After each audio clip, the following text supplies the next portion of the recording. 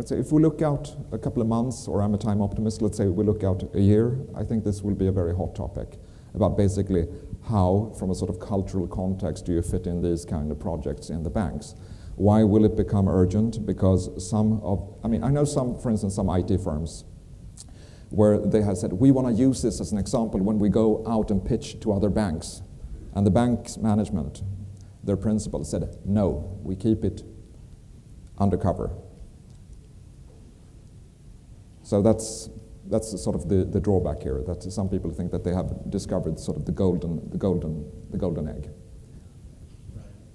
Yes? Don't want to monopolize time here, but one other question you talked about reporting structure. I think that's something that's interesting to note, that chief data officer, you want to get a better understanding across companies. Do you find that you're typically reporting the chief operating officer or the chief financial officer, or sort of a kind of mix across the board? Well, it's interesting because I think about two things, so then I will finish, but they're not that evolved yet. I mean, they have these big projects, and it's sort of ingrained in them. And still in a bank, if you look at CDO, you go to a bank and you say, what's a CDO? They don't say Chief Data Officer, there's a collateralized debt obligation, right? And it's interesting, while you have all of these companies with fairly competitive businesses, like travel online, etc., the Tinders, the dating industry, etc., some of them have much more advanced analytics, okay, and higher, better analysts than many banks.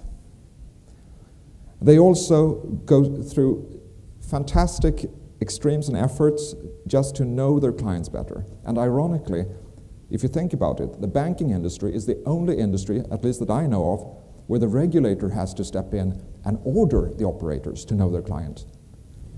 Know your client, or we will punish you. And if you put that in some kind of perspective, not only from reputation loss, but also loss to business opportunity, I find it totally amazing. Thank you very much.